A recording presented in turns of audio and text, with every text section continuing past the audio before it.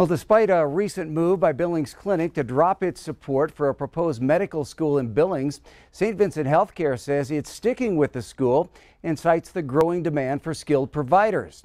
On Wednesday, Billings Clinic announced it was stepping out of the project after Rocky Vista school executives allegedly made negative remarks about a Jewish affiliation for another medical school and toward a female leader at the Billings Clinic. Well, in a statement today, St. Vincent President Steve Lovelace says the hospital takes the allegations against Rocky Vista seriously, but it appreciates the swift actions by RVU leadership and are encouraged, believing that the actions of a few are not representative of the RVU organization.